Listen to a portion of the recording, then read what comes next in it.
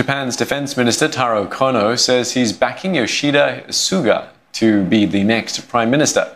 Mr Suga, the government's chief spokesman, formally announced his bid in the past 24 hours.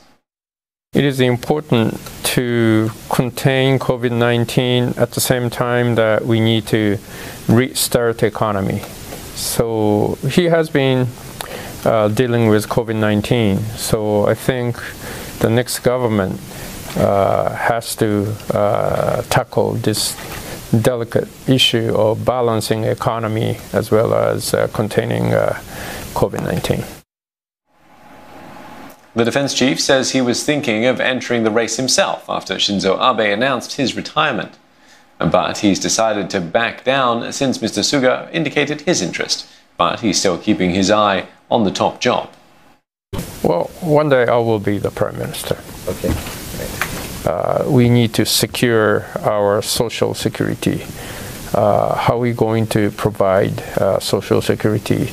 The pension, medical, child care. I think that's going to be very important, and that need to be thoroughly discussed.